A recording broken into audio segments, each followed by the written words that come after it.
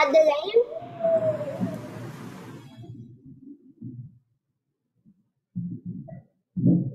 Can I start the live? Yes, please. Yes, Enoch. Thank you. Thank you, Enoch. Praise God. Praise God. All right, Angelique, I think you can start. Thank you, Abba Father. Praise you, Jesus. Glory to you, Holy Spirit. Thank you for always being with us and guiding us. As we enter into this Lent season and also this session, we are filled with gratitude for all that you have done and continue to do for us. We are the children of the Most High. And as we hear today's teachings, thank you for anointing our minds and hearts that your word strikes out every thought, every distraction of the evil one. Our hearts are filled with your holy name. Your promises are engraved on our hearts. Let these hearts change according to your plan for our lives. The right seed is sown and we are reaping the perfect harvest when it's the right time. Abba Father, thank you for sending special blessings to Sister Maria and her son who turns 30 today.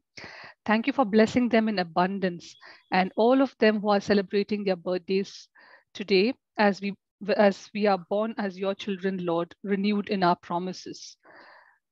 Praise you, Jesus, as you bless everyone who is here and all those who are not able to participate today. Your word is fulfilling the purpose in our lives and strengthening your closeness to us. Thank you, Holy Spirit, as you anoint and bless all minds, that we are open to receive the word and destroying every work of the evil one. As per today's scriptures in Matthew 4:4, we are here as we cannot live just by bread alone, but your word that is our bread for life and that comes from you and that is you. This we ask in the most mighty name of Jesus. Amen, amen, and amen. Amen. Amen. Amen. Praise God. Thank you, Praise God. Jesus. Thank you, Jesus. All right, are we doing the recap now first? Who's doing the recap? Sister, it's me. Shall I do? Praise God.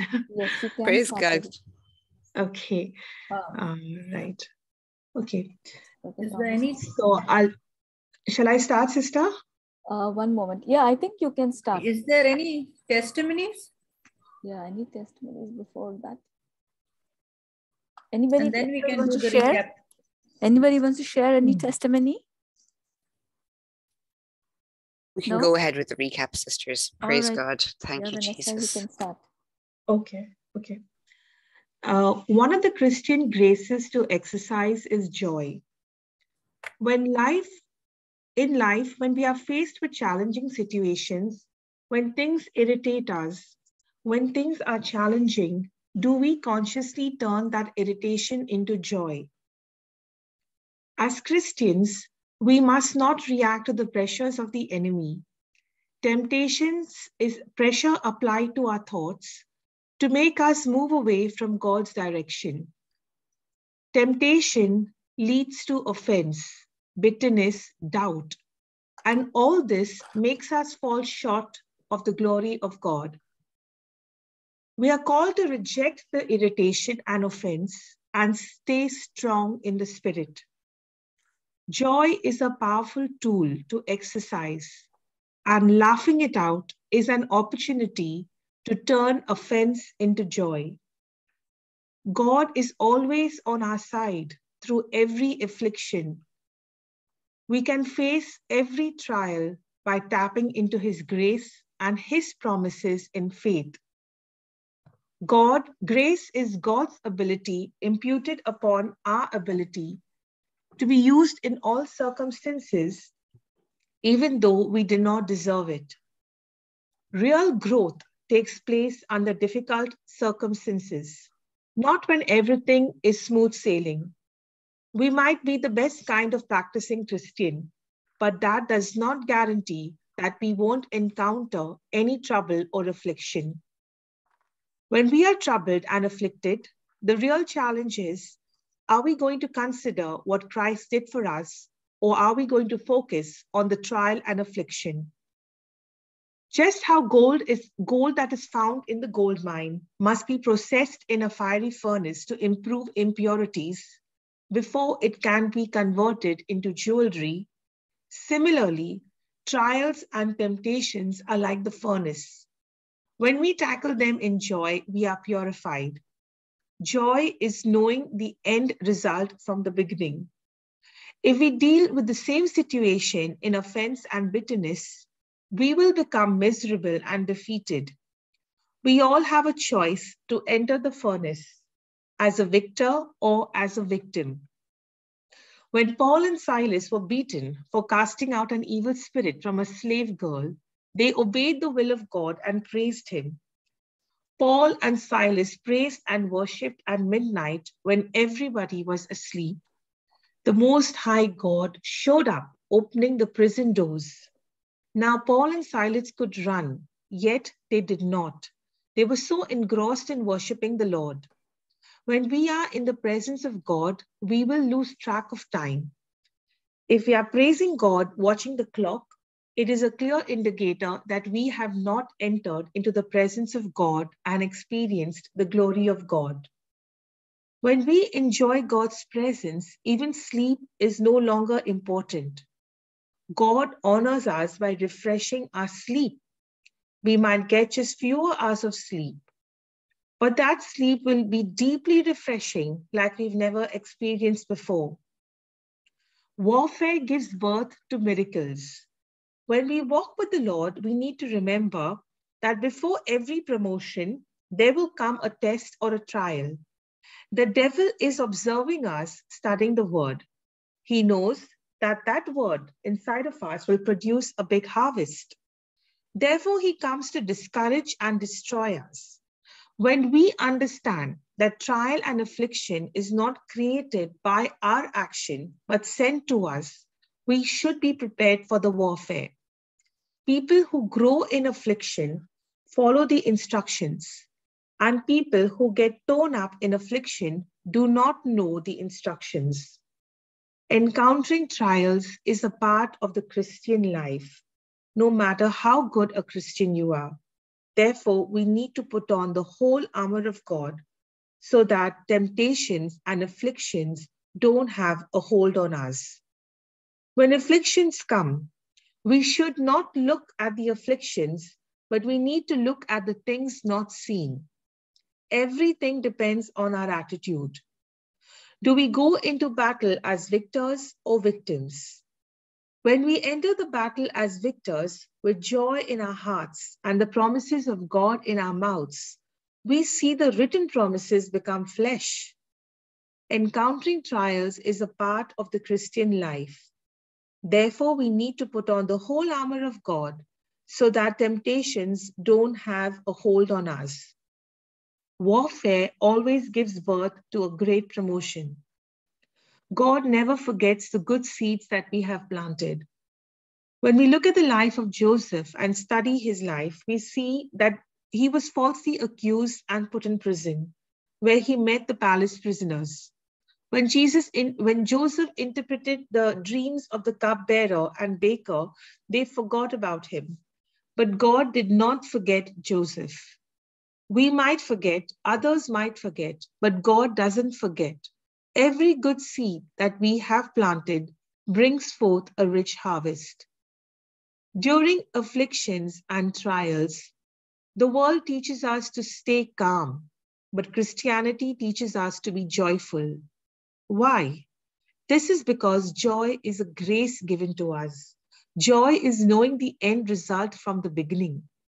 Joy makes our spiritual muscles grow stronger with every affliction that we encounter.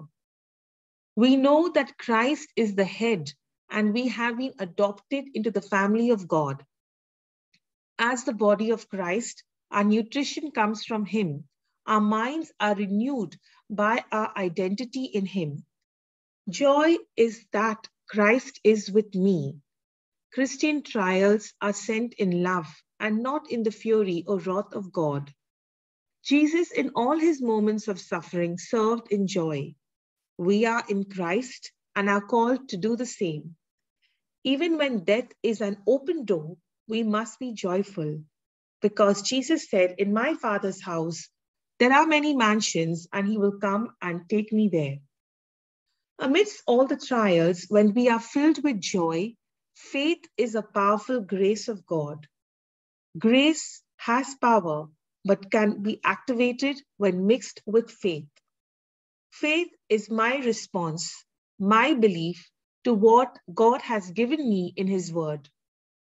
When we express our agreement to God's word, that is when we agree with the grace of God and put that into action. Now, as grace and faith meet, the result is a manifestation of the supernatural. Knowledge of the truth is joy, and this knowledge will be tested. The real battle is not what we can get from God, but how much we believe in his word. As we practice this faith, if we do not see it manifested, then patience comes to our rescue. When our faith is tested and we persist, we reach out to others. The more we reach out to help others, now it is no longer about our faith, but it is about our faith for someone else. As we apply grace by exercising our faith, we become a blessing in the kingdom of God. Brother Johnson shared how when he started his ministry, he did not have the required resources. He learned to grow his faith, and he allowed faith to find the resources. As he began to exercise God's grace in faith, his natural needs were taken care of. Faith pays his bills. Faith takes care of his marriage, children, health, wealth, and all other needs. When Brother took over the retreat house, it was a major project. Constructions were needed, and Brother organizes retreats that do not charge any money. Brother allowed faith to find the resources, and he is growing in faith. Faith gives him the assurance that it will all be done.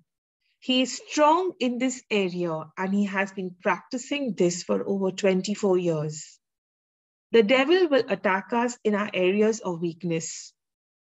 Once the devil attacks, he keeps the door open so he can walk in and out to make our lives miserable. Whatever we ask for in faith. We need to have great belief in the truths. The truths can be found in the white booklet. Just like a carpenter who uses his tools to cut the wood, we too must listen to the truths and apply these truths as a tool to cut all that hinders our growth in the Lord. Grace is a Christian toolbox of different virtues. When we use these tools actively, it has a great impact on our lives. Joy is knowing the end result from the beginning. Faith is a powerful grace of God. Grace has power, but can only be activated when mixed with faith.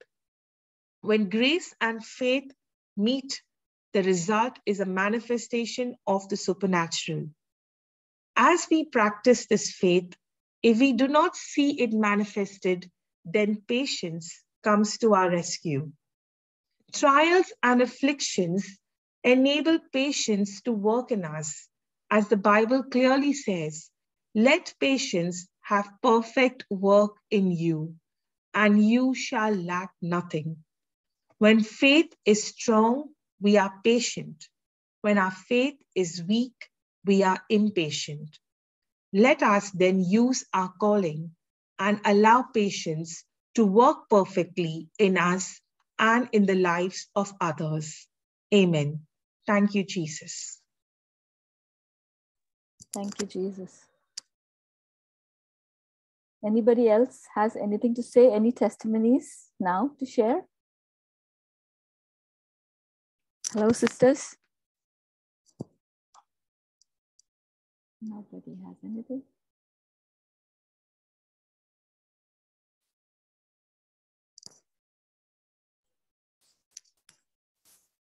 Hello?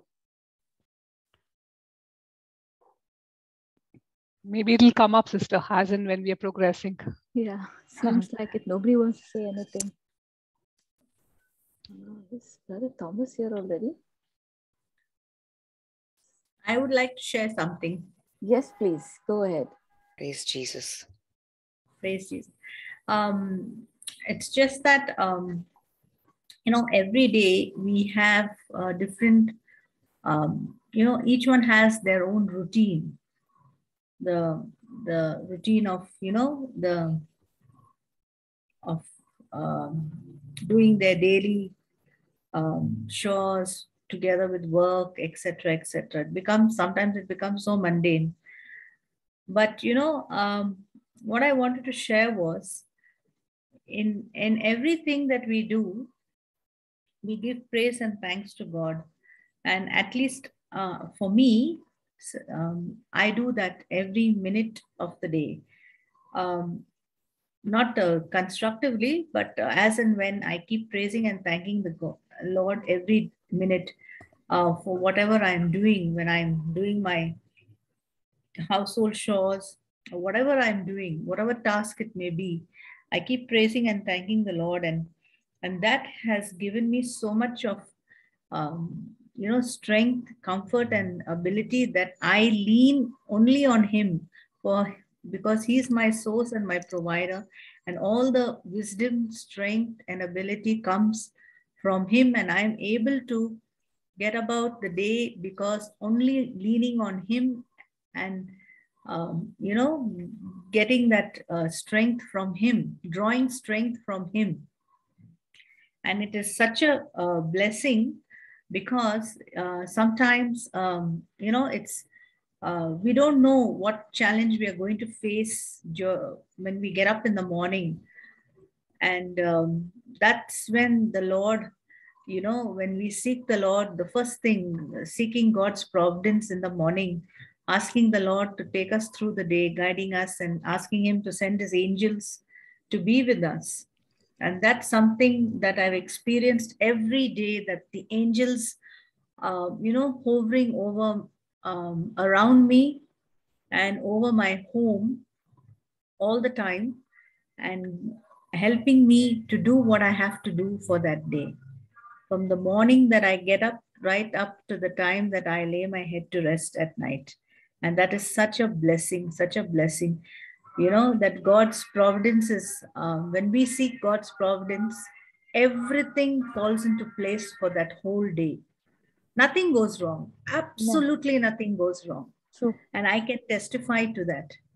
And that's what I wanted to share. Thank you, Jesus. Thank you. Thank you, Angelique. That's really beautiful. Deborah, you're very low. We can't hear you. Can't hear me? Gosh, what's wrong with my thing today? Now can you hear me? Yes, sister, we can hear you perfectly. Yes. Thank you, Jesus. Blessing. Thank you for the lovely testimony that you shared with us.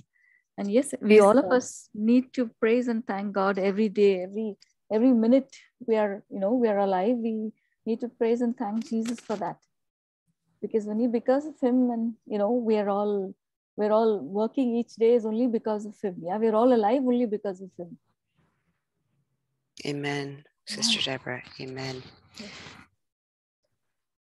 Anybody else has anything to share? Come on, sisters. Moira, Sister Sally. I think just like Sister Angelique was sharing, just like how she was sharing, I think when you begin the day and submit everything to Him, because this is something that I have, I think I shared in the past couple of weeks also. This has been, the whole 1 Peter 5:8, right? Where the devil always waits like a roaring lion to pounce on you, to attack you. And the only scripture that comes to my mind is submit to the Lord, resist the devil, and he will flee from you. Because he is there to attack, but then we have our shield in our Lord, and He will always stand ahead of us to protect us. We just have to really submit to Him. So beginning every day with that submission, with that offering, with thanksgiving, because we are so used to, at least I've been so used to only saying, okay, I probably need this, and this is what's important in our lives. But now when the focus has changed to say He has already given all that in abundance, and we always begin that with thanksgiving. So every minute, every second, for every breath that we take, it is only in thanksgiving, because our breath, every moment that we spend, I am walking, I am here, I'm able to type, all because of him. Because that's the grace, that's the way he has created us healthy and strong. So no matter what comes against us, I don't think we need to be in any fear or worry, because we are so strong in him who abides in us. So I think, just like Sister Angelic, I feel that once we have begun that submission, there will be a lot of changes. And no matter how difficult your chores are for the day, no matter how difficult or things come against you, but because you have offered the day, it just moves according to his plan, and all you need to do is just continue to be in submission and thanksgiving and gratitude, and it will just move in your favor. Everything will just work out for that day. By the end of the day, when you're taking account of what happened, you will be like amazed, saying that I got so many things done and accomplished. I don't know how it went, but I can do all things through Christ who strengthens me. And that's the truth that we, it's becoming so strong in us now. Amen. Yeah, Philippians 4:13. Yes. Yeah, Jen. Yeah, that's very true, Jen. And also following 1 Peter 3:9, very importantly. Sometimes something comes and in between to irritate us, or it can be just that garbage man who was supposed to come, and he says today it's wet waste and not dry waste, and you take the dry bucket out and then you get irritated. And then if your maid comes late, expecting her to come on time, and you've already washed your dishes. These are very simple things, but yet we are put to the test every minute of the day. And that's what we have to pass that test according to 1 Peter 3:9. Yeah. And then, at the spur of the moment, at least for me, I said, oh Lord Jesus, forgive me, please. I have to fine tune my speech. I think it's in James 1:5. I'm not sure of the scripture, where we have to be gracious with our speech and be very attentive to what we speak. So immediately at the drop of a hat, I say, Jesus, forgive me, because I shouldn't be aggressive. I shouldn't be getting annoyed, but rather reciprocate in love according to 1 Peter 3:9. Yeah. Yes. Hello? Praise God. Praise God, sisters. Praise God. Yes. I just want to give one testimony, sister. Sure. Yeah. Yesterday, while I was just praying, I received a message in my group that a boy of 23-year of autistic child is missing. And I don't know this person, but I just got the message. Immediately, I bound the spirit which is holding him back for not returning home. And I prayed over him that he has the mind of Christ and the wisdom of God is flowing into him. And I have commanded the angels to go wherever he is. And I asked him that he should return home. And within 2 hours, and I entered, I don't know, Holy Spirit prompted me to enter an adoration. So there is a 24-hour adoration in Divine Retreat Center. I somehow managed to enter there, and I started praying over there, just thanking and praising Jesus that I have said it and it is done. And in Jesus' name, he has returned. And within 2 hours, I received a message that he is found in the hospital. So, and he is at home with his parents. And I was just glorifying God, that this was the power of God, that I commanded the angels to go forth and to bring him back in Jesus' name. And it was done. And I was continuously saying that he has the mind of Christ and the wisdom of God is flowing into him. And wherever he is, he's reaching home to his parents. And within 2 hours, he was in the arms of his parents. So I want to glorify God for the word of God, what it is indeed a true word of God, which I keep experiencing day in and out. So all glory to God. Hallelujah. Thank you, sister. You, Jesus. Thank you, Jesus. Amen. That's beautiful. Anybody else has anything else to share? Come on, sisters. I'm sure you'll have some small little testimonies to share. Yeah. Who's there? I'll share something, Sister Deborah, that the Holy Spirit has been impressing on me recently. And it was Sister Pamela actually shared it on the Nothing is Impossible to Jesus class a few weeks ago. Now, a lot of us probably have recorded scriptures on our phones and maybe keep them or play them, for example, if you're sick or if you're while you're sleeping, because obviously we're less, our spirits, I suppose, are more open to receiving the word when there's less resistance, I suppose, when we're asleep. But Sister Pamela had shared that she will listen to, when she's doing her housework, she will listen to the scriptures on her phone on a loop, recorded in her own voice. And I had, for example, any scriptures that I would usually pray in the morning, the Holy Spirit prompted me to record them onto the voice memos on my phone, and then share it with the VLC app. And I know one of my sisters will copy in the link to downloading the VLC app for anybody who hasn't downloaded it. And there's a loop option where you can play the scriptures on a loop. And for example, if you're at traffic lights, or if you were in a rush out the door that morning and you didn't get to say your scriptures, or even, for example, the binding and loosing prayer on page 26 to 28 of the White Book is very, very useful if, for example, you're being or you're finding yourself being distracted or blocked from maybe doing any kind of ministry work that you're involved in, or for example, if you'd really like to volunteer for a certain role, but you're just finding that you're not ready yet. And I put that in inverted commas because as in none of us are ready until, as in we don't know how to do something until we actually just jump in and do it. You can't learn how to swim by sitting on the edge of the pool, as Brother Johnson has shared recently. And it's so true. And all my sisters who are e-writing and proofreading can probably attest to this, that we only learn, like we're all learning every day, no matter how long you've been doing it. There's new things that the Holy Spirit is teaching us all, and it's a very, very humbling experience. We don't need to know how to do everything. We don't need to know how to do everything before we actually go and do it. The learning is in the doing. And but sorry, just back to this, because it's actually it has made such a difference. And for example, even if a negative thought spiral starts, as in you could be just sitting at traffic lights and a thought of somebody might come into your mind, you can literally have a list of people that you need to bless that day on your recorded on your voice note, and just you're driving along. Thank you, Jesus, for blessing Mary, John, XY. Mary and John, I love you and I bless you, and I ask God to give every good thing to you. And once you do that, basically the tormentors have to leave the minute you start blessing people. And that's just one example. Even recording the binding and loosing prayer is so useful. For example, if you start thinking, oh no, but I have to do X, Y, and Z household chores, I'll leave the e-writing till the end until the chores are done.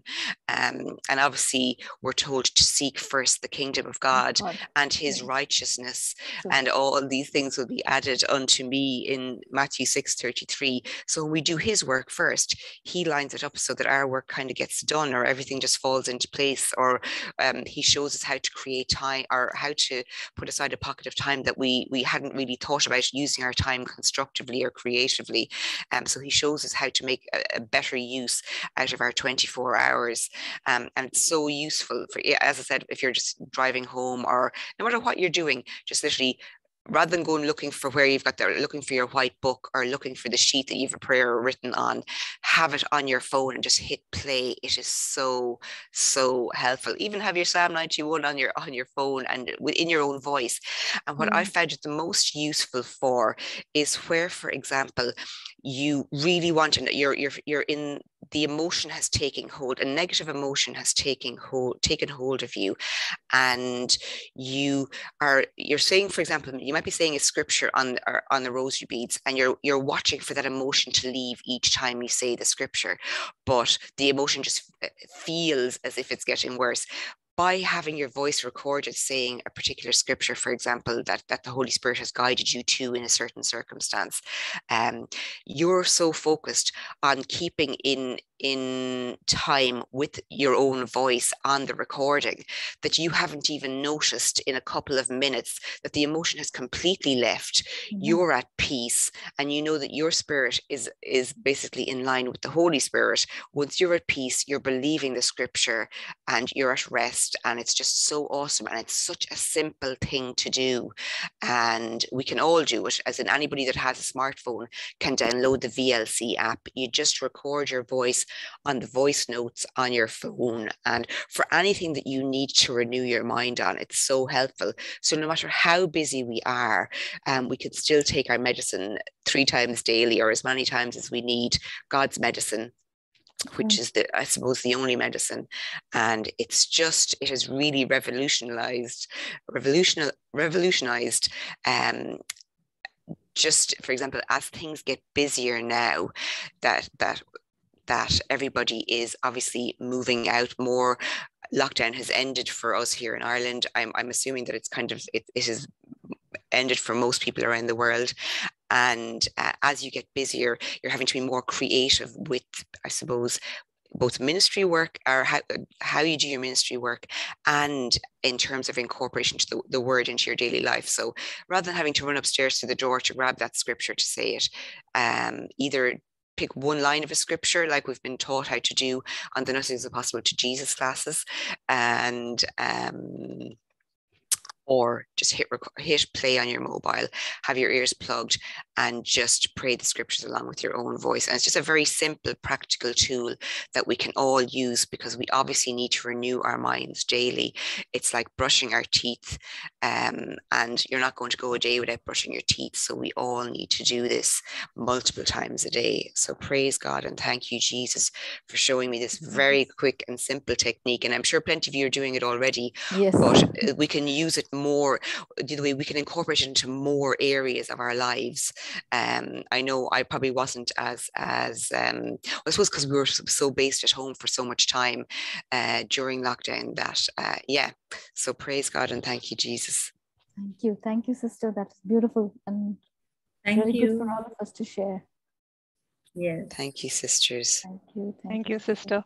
And I've put the link of Play Store where you can download the VLC player on your phone. So awesome. whoever has not been able to do it. Yeah. So that's for Android. I might just copy in the iPhone link. So do you have a link for a Mac laptop? I'm sure if anybody just Googles VLC for Mac. I was doing that. It's in the Play Store, Debbie.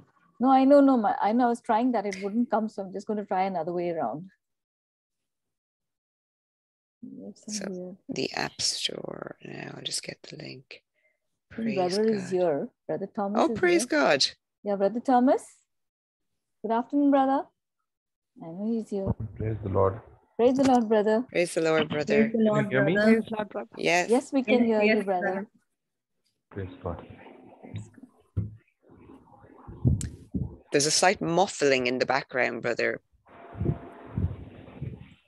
Okay. That was walking. Is it from my mic it is coming? Yes, brother. Yeah. Okay. I'll fix it. No problem, brother. Take your time.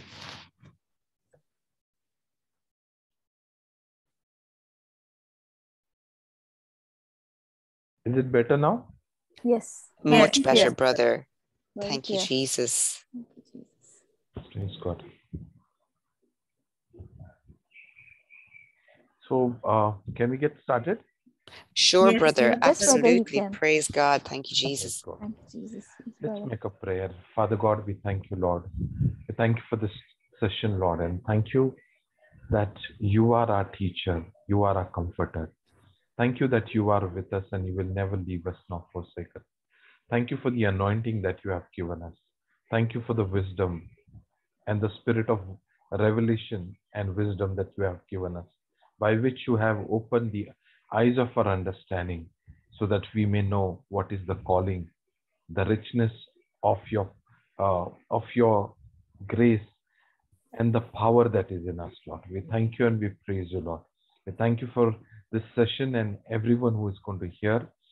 Thank you. Your word is going to minister to them, Lord, and it's going to change their life. We thank you. We praise you. We make this prayer in Jesus' name. Amen. Amen. Amen. Amen. Amen. Praise God. Praise God. Like few days back, there are so many areas where I've seen changes. There are so many areas where I've seen, work in progress. I have seen a lot of amazing work of God in my life. But yet there were areas where, I used to fail. And, so when I was thinking about it, like why those things are not yet changed, or how do I overcome that? And this is what the Lord showed me. This is what the Lord explained to me, which I'm going to share today. And that is about, it's in James chapter 3, verse 3 onwards. We will read James chapter 3, verse 3 onwards.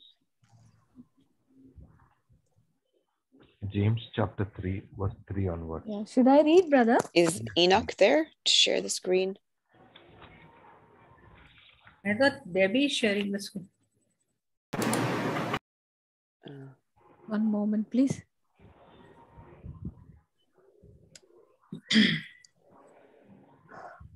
I thought Enoch is going to share the screen. All right. I'm sharing 1 minute. Okay. No problem, Enoch. Take your time. Praise God. He's so sweet. Praise God. Thank you, Jesus. Do you want me to read that, brother? It's okay, I can read. Okay. Just in case if it is not completely coming, then you may have to read that. But I can read it from my Bible. Yes. Behold, we put bits in horses' mouth, that they may obey us. We turn about their whole body. So, it is talking about tongues, speaking words. Okay. I used to struggle in some of the areas of my life. I was not able to overcome. I was not able to, some of the issues, maybe, whatever, like anger or whatever areas of my life. And what the Lord, kind of explained to me or revealed to me is that He said, the way horse is turned, whether left or right, or whether you have to, make him walk or run, it's all through that bit. It's all through that. And it's there in his mouth. Okay. So that bit is controlling whether he should go to left, whether he should go to right, whether he should run fast or whether he should slow down. Everything is by that bit. There is no, what do you say? There's a power steering that you have in car, or there are some automatic gear and there are manual gears. There is no other way to turn him or to, to direct him or to turn the horse. There is only one way, is by holding that bit. And in the same way, the Lord said that we are the only creature, only creation of God who can speak. There are so many powerful creature of God, creation of God. There are so many beautiful, there are so many giant and huge creature, and some can swim, some can fly, some can run fast, but none of them can talk the way we talk. Praise the Lord. Praise because Praise the the Lord. Lord has given us the power that is in our tongue. And we all know the scriptures. We all know Proverbs chapter 18, verse 21. We all know that, the power of life and death is in your tongue, and whoever, likes the fruit will eat thereof. So, but we need to understand, for everything and in everything, you can use the word, especially the word of God. So you can declare for your things. So example, suppose if you're going for a meeting and you are anxious, what will happen? Or if you're going for an interview. So what you should do is you should declare the word of God. The Lord goes with me. If He is for me, who can be against me? The Lord's favor is on my life. Whatever I do, the Lord blesses that. And as you confess that, as you speak that word, and as you approach that meeting or interview or whatever important work, you will see the result. So here that word of God says that death and life are in the power of your tongue. So the controlling force for death and life is your tongue. So basically, it's like a steering for your life. It's like a steering. Like many a times, Brother Johnson says that, does God hold your future, or is your future in God's hand? And that's when he quotes that scripture. So we need to learn. I have been preaching this for a very long time, but there are areas where I have not applied this wisdom or this wisdom, in that area where I have not spoken. Like, for example, I used to get disturbed sleep. I used to get up in the night, or sometimes I would be, I don't feel like doing certain things, or not feeling like going to gym. And I have seen that, one leads to another. Like, I don't feel like doing this, and then I have a headache, and then one leads to another thing, then that leads to another thing. And my whole day would get spoiled because of that. But what I've learned is I can declare through the word of God, using the word of God for all these things. So for example, I know that a lot of my things are depending on my time that I spend with the Lord, or my devotion with the Lord. But for sometimes, there are some things that comes up, or some circumstances that comes up, and I'm not able to, go for a devotion or spend that time, or I'm not able to do that.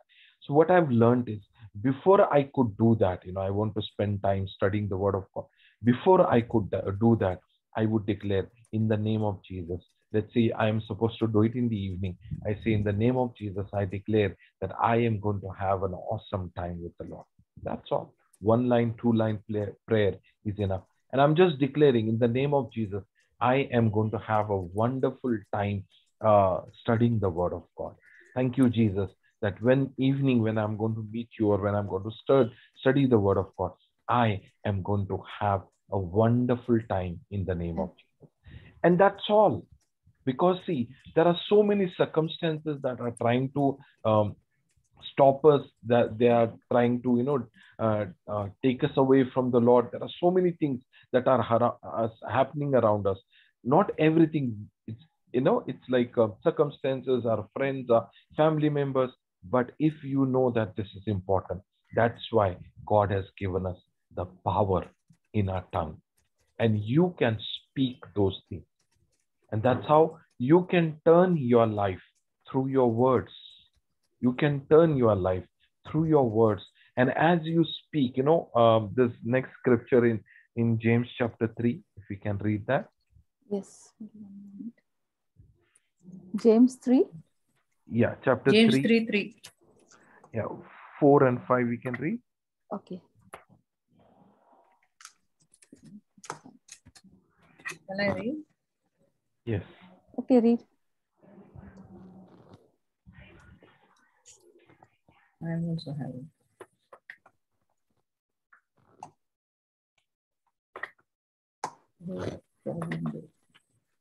Behold. Yes. Yeah, Okay, brother, yeah, read. Go ahead.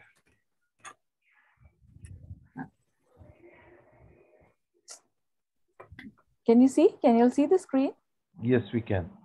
Behold also the ships which, though they be so great and are driven of fierce winds, yet are they turned about with a very small helm, whithersoever the governor listen.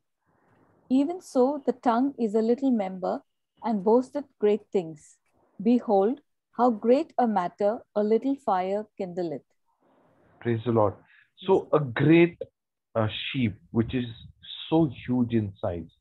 And when you see an iceberg, or kind of, iceberg, as you are, traveling in the ship. So when the captain sees at a distance, what he does? He starts turning that, what is it called? Helm? Yeah. Okay. Yeah. Or a rudder in one of the translation. He starts turning that. So in a car, if you turn it like 3 or 4 times, okay, your car will take left, or your car will go to right side. But when it comes to sheep, it doesn't happen immediately.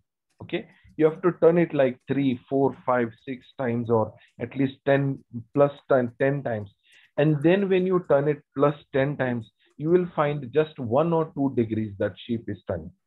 Okay, then you turn it again like 5, 6 times more, or 10 times more. I have not seen it, but what I've seen in movies, what I'm sharing. So you have to turn it like 3, 4, 5, 10, 20 times, and then you see a little degree it will take to left. And as you keep on turning that helm or that rudder, then it will keep on turning on that side. Same way, your life will follow your confessions. Your life will follow the words that you speak. Okay, your life will go in that direction where your words are going first. Okay, so that's what you need to know. Like, I don't feel like studying. There are people who say I get sleepy when I read the word, but there are people who say I don't remember when I read the word, or I don't understand when I read the word. This is what you are confessing, and these words are bringing that blockage, that bondage, that kind of stoppage or blockage in your life because of the words that you are speaking. And this is how you can overcome from it. If you are in bondage by your words, only through your words you can come out of. If you are not able to do anything, because there's nothing, there was one doctor, I was looking at her video, and the way she explained how our brain functions, or the way God has designed it, it is such a marvelous and amazing thing. When we call somebody he's a stupid person, he doesn't remember, he's a stupid person. The way God has designed our body, especially our brain, it is so amazing. It is so amazing. Praise the Lord. But what we need to understand is through your words, through your confessions, you will see that your life is going to turn to that direction where you are talking. And that's what I realized. I used to say, I don't feel like doing this, or I don't feel like going here, or I feel that, this is what is happening. But I've learned that I need to speak the word.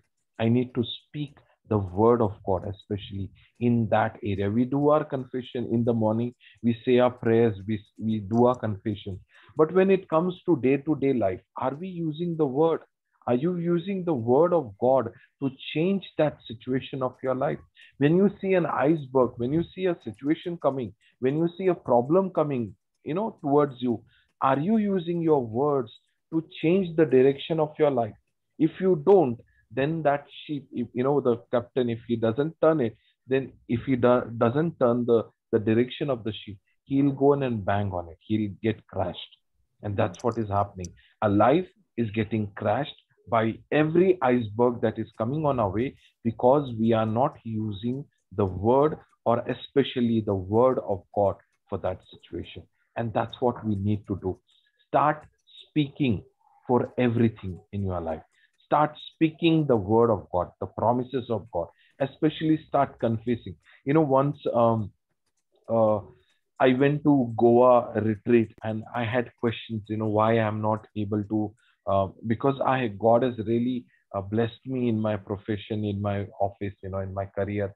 But there are some certain things I'm not able to do it. I am not able to, or I was not able to do it at that time.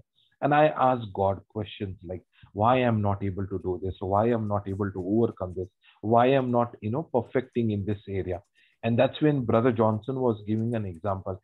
And he said this word, he says, I don't know why I'm talking, because he was talking something else. Then in between, he mentioned this. And then again, he went back to the original topic that he was preaching. But what he mentioned, he said that in his childhood, he had, I think, diabetes when he was young. And whoever would offer him sweet, he would always say, I don't like sweet. The reason was not that he did not like sweet, but because he had diabetes and he could not eat that at that time. He would always say, I don't like sweet. I don't like sweet. I don't like sweet. So somebody in Goa, that was like very famous sweet in India, somebody offered him during one of the break. And when they offered him sweet, he says, I don't like sweet. And then he realized it's not that he was, he never liked or he was not fond of sweet from childhood, but because he kept saying that, I don't like sweet, I don't like sweet, I don't like sweet. That's how now his system has become like that, that whenever whoever offers him sweet, he says, no, I don't like sweet. So the reason is because the words that he was speaking, the word that he was speaking. And that's how you will see your life would be going in the direction of your words, your confessions, your dominating confessions in your life. That's where, if there are, my husband doesn't listen to me, my children doesn't listen to me, and nothing goes this, or, this is what is happening. Oh, I am not able to do this, or I am not able to do that, or I am not able to follow this, or I am not able to understand this, I am not able to go there, or I am not. All these things, what you are doing is through your words, you are kind of, limiting yourself or limiting what God can do in your life. Praise the Lord. And that's what I learned. And that really changed my life. I'll tell you, in my office, I was not able to do anything, even the smallest of the things. But I took Philippians chapter 4, verse 13. I can do all things through Christ who strengthens me from within. I can do all things through Christ who strengthens me from within. First time ever in my life, I drew a picture. I was doing a drawing of my own face. That is first time, just that I felt like to do that, and I was just doing first time ever in my life. Otherwise, my drawing, if you see, I have to name it just below the picture that this is supposed to be, this is supposed to be this animal. Otherwise, you will think something else. If I draw an elephant, it looks like a mouse, or if I draw a mouse, it looks like something else. But the moment I was saying that and I was drawing it, I can do all things through Christ who strengthens me. And I was drawing my own picture. And the way it came out, I was shocked. And whoever I showed it, they said, wow. And even, it's so amazing, because as I was speaking the word of God and as I was believing, the first time what I am doing, it was so nice and so, beautiful, because there is power in our words and we need to use that power. We have to use that power. We'll just read one scripture in Psalms 108. Psalms 108, verse 1.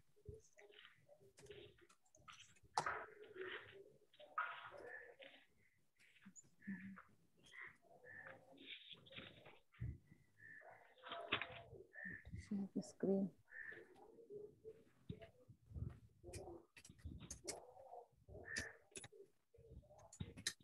Psalms 108, verse 1. Yeah. It says, O God, my heart is fixed. It is fixed. I will sing and give praise. And here is what I really, I was surprised to see the word here. Now, the word, I will, even with my glory. What he says? I will sing and I will give praise. How? Even with my glory. So where is this part called glory in your body? Is it my clapping? Is it my singing? Is it my dancing? Is it my shouting? Is it my believing? Is it my rejoicing? Where is this part called glory? Where is it in your body? In what we say? Tongue. Yeah. Not tongue? Yes. Your tongue is your glory. Amen. Your tongue is your glory. Can you imagine that God calls this part of your body as your glory? Glory. But why or where or how do we use our glory? We use it for shame. We use it for complaint. So is your tongue glory or is your tongue complaining? Is your tongue, talking about the problem, or is your tongue talking about the solution? Is your tongue describing how great our God is, or is your tongue describing how great is your problem?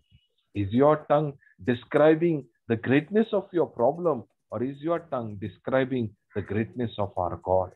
Is your tongue always encouraging people, uplifting them and building them? Or is your tongue destroying them, discouraging them, rejecting them, complaining them, naming them, or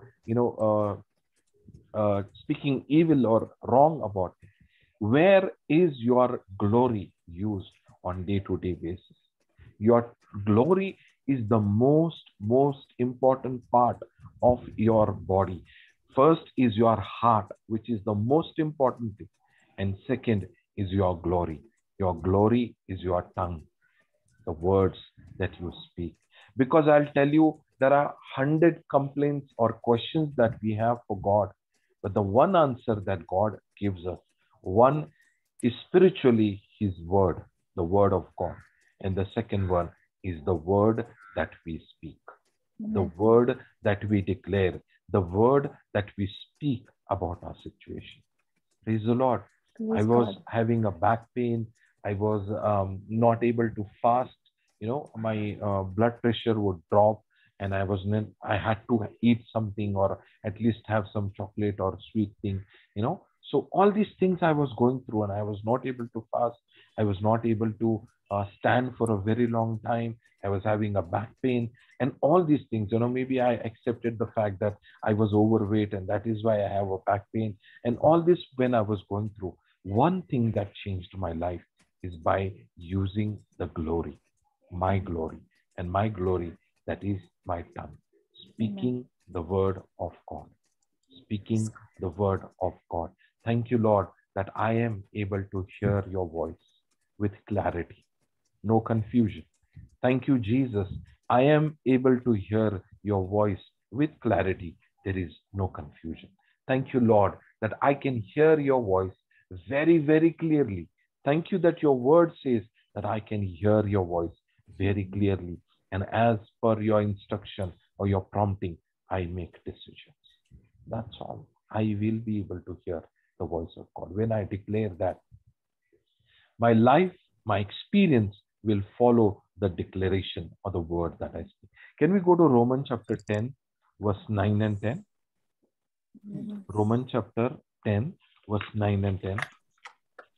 I know, you have heard about this teaching, but I wanted to emphasize this because I know a lot of scriptures about, power of tongue, speaking word, but somewhere I missed to apply that word of God in my life. And that's when the Lord reminded me, and that's what I wanted to share with all of you. If there are any areas of your life which is hindering your spiritual growth, your fellowship with God, your relation with God, your understanding the word, your interest, your understanding the word of God. Yeah. 10, 9 and 10. It says, for with Strangely, can you enlarge that, please? Sorry, or whoever's sharing. Sorry, I beg your pardon. Is it okay? Is it okay, sister? Just hold your control key and scroll it. Control key and scroll. I think it's an.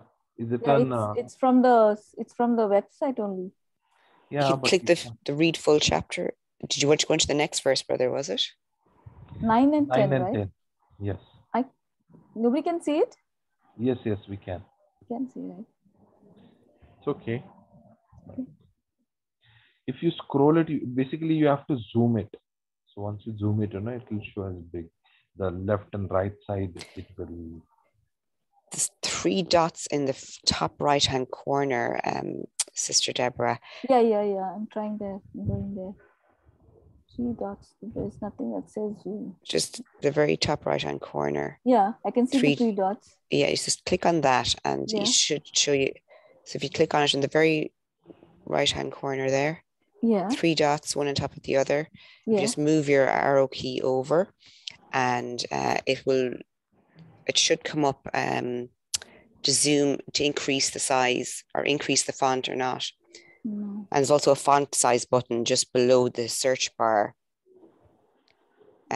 just below where the King James Version. Can you see that? Just to the right-hand side, underneath that field. Go on top, sister. Make Susan a co-host. Yeah.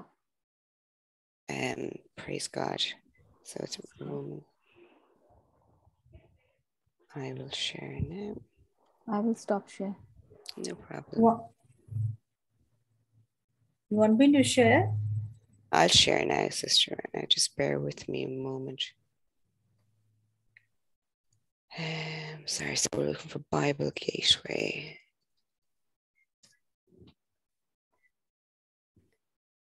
Okay, so it was it Romans? Romans 10, verse 10, 9. verse 9 and 10. Romans 10, 9 to 10. And it's the King James version you wanted, was it, brother? Yes. Yep. Praise God.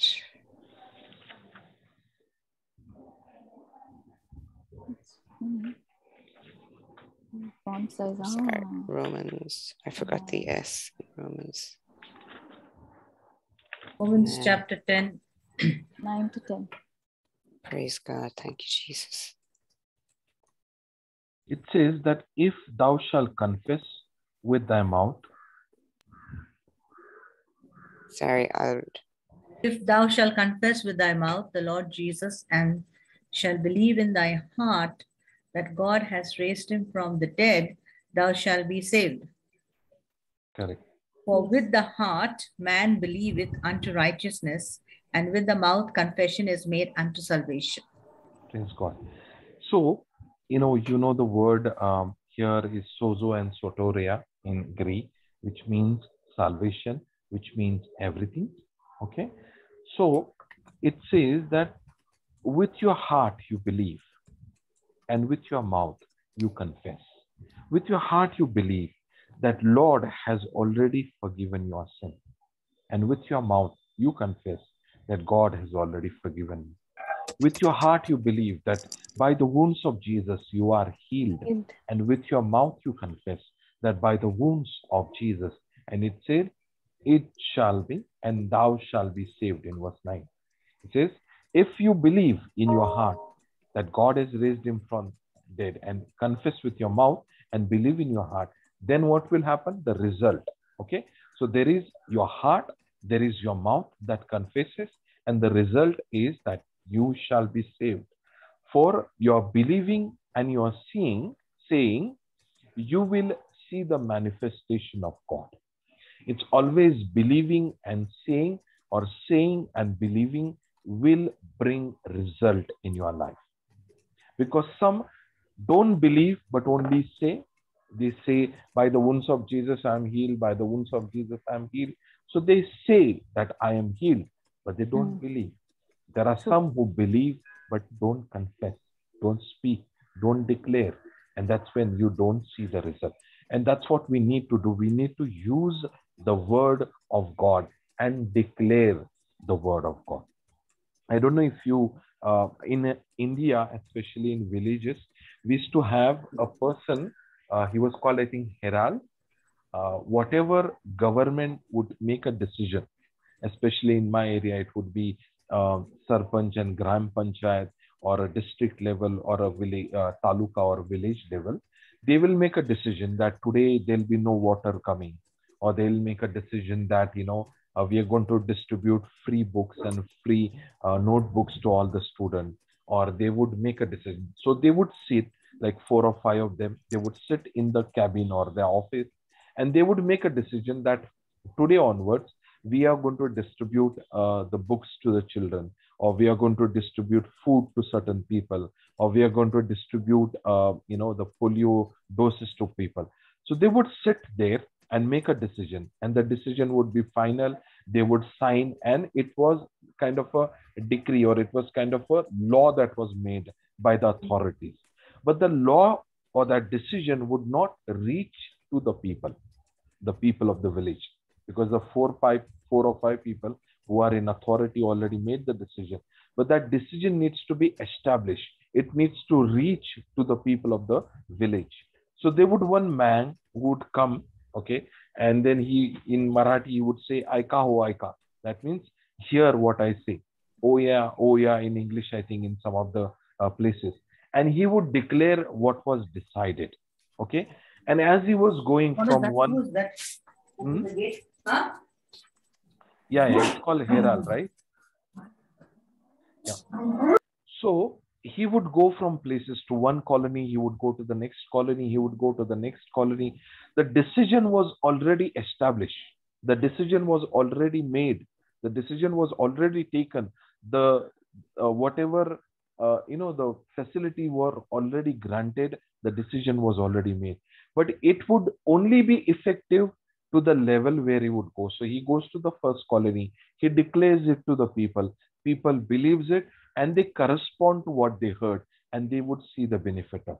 Then he would go to the second colony. He would declare what was decided in that office by the authority, and the people would hear it and they would believe it and they would go and receive the benefit of it. Similarly, God has already made a decision. God has already established everything that we need, everything that we need in life. God has already given it to us, everything.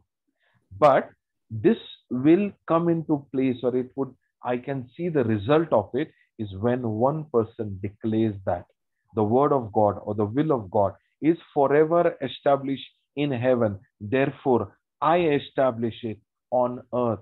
How do I establish it? How do I bring it into effect? How do I make it effective? How do I bring the result of God's will? By speaking, by declaring. That's how I do it. Okay. So by speaking, by reading, and by reading the word, and this word of God, I speak into my circumstances. I speak into my body. I speak into my finances. I speak into my circumstances. I declare over those situations, and that word of God, which is settled in heaven, gets established, gets revealed and manifested in my life, in my situation, in my body, in my finances, when I speak it and declare it. Praise the Lord. And Praise that is God. why it is very, very, very important that you have to learn to speak, not only for bigger problems, not only for sickness and disease, but for everything. God has given us the power. And that tongue that we have is a powerful tool that God has given us, by which we can express our faith. We can declare, manifest the will of God by speaking the word of God. Praise the Lord. Praise we know that God. famous, fig tree lesson that we all know. Yes. Jesus spoke to the fig tree. Jesus spoke to the sickness. He said, you have to speak to the mountain. He said, it's just not in your heart you believe, but you speak with your mouth to the mountain. You speak to your wallet. You speak to your situation. And as you speak, like I said, I was not able to, let's say, do certain things. Let's say I was, not regularly, I was able to spend time in the morning or whatever time. So how I would do it? I would say, in the name of Jesus, I declare tomorrow morning, I am going to have an excellent time of fellowship with the Lord. In the name of Jesus, tomorrow morning, I'm going to have an excellent time of fellowship with the Lord. So by the time I join, by the confession that I made, in the morning, I would go and I would say that I'm going to have an excellent time with the Lord. I'm going to, this is the day that the Lord has made. I will rejoice and be glad in it. This is the day that the Lord has made, and I'm going to walk in his fellowship. I'm going to walk in his in fellowship with God, in the joy of the Lord. So whatever you are learning, we are downloading a lot of things. It's like your ears are your inflow to your heart, and your mouth is an outflow from your heart. Your ears are your inflow to your heart, and your mouth is an outflow of your heart. Praise the Lord. So what we need to do is speak the word of God in that situation. Speak the word of God. And for everything, that day-to-day life, I'll give you one more testimony. Once I had gone for a prayer, and my mother used to tell me, that time I was around 19, 20 years old. And my mother had warned me that if I get late, from coming from prayer, or if I come late after 11 o'clock or 11:30 something, then she would shout at me, and she would really scold me. So she called me. I was just reaching my home, like 10 or 15 minutes away from my house. And she called me and she said, "Where are you?" I said, "I had gone for prayer. I'm just coming home." And she shouted at me and she said, "You just come home and I'll break your leg now. You just come and see what I will do." And I knew that she was very, very angry at that moment. But you know what I did? I was just walking like 5 or 7 minutes distance. I was just walking. And I started declaring. I said, "In the name of Jesus, I command, let there be peace in my house." So once I go home, she will welcome me with smile. And this is not really possible, but I mean, in natural. But I kept on saying that. And by the time I reached home, and the moment I rang the bell, she opened the door, she smiled, she said, "Okay, you have come." And she went inside, no shouting, no scolding at that point. Praise God. The situation completely changed is because I was speaking the word or declaring that. And this you can use for every situation. I could not understand the word of God. In my office where I had made mistakes, I would declare the work of the word of God. The things that I did not know how to fix it or how to learn or how to do it in my job, I would say, "In the name of Jesus, I can do all things through Christ who strengthens me from within." And I would speak the word. I would declare the word. And as I was doing that, I could see the result coming in that evening. I could see that there were changes happening. I could see the smallest thing. I'm not telling you about a big, big thing or a big miracle or a big healing. I'm not talking about that. Even for your day-to-day things, for your day-to-day work that you are doing, day-to-day things that you are doing, you can speak, declare, confess the word of God. You can declare in faith. You can speak in the name of Jesus. I declare this is what is going to happen. And as you declare, walk in faith, you will see result. You will see favor. You will see circumstances going in favor of you rather than against you. And this is how we walk the walk of faith. Once I was meditating on how to walk, there is only few scriptures are repeated in the Bible. Few scriptures. So this one scripture, one word of God, is repeated 4 times in the Bible in 4 different books.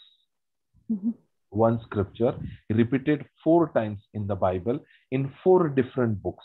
One is in Habakkuk, one is in Romans, one is in Galatians, and one is in, I think, Corinthians, I think. So the 4 times it says, "Just shall live by faith. Just shall live by faith. Just shall live by faith."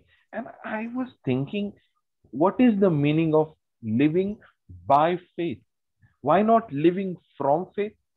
Why not living for the sake of faith? Why not living in faith? Why not living for the sake of faith? Why it says living by faith? Living by faith. Okay, not living through or not living for, not living in, but it says living by faith.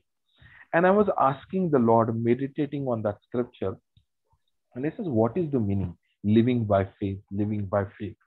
And then one more word came to my mind, and that is one crippled man walking by crutches.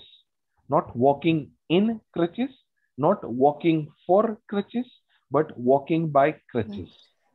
Okay. Now, as I was meditating on that one line or that one statement, it says a crippled man, okay, walking by crutches.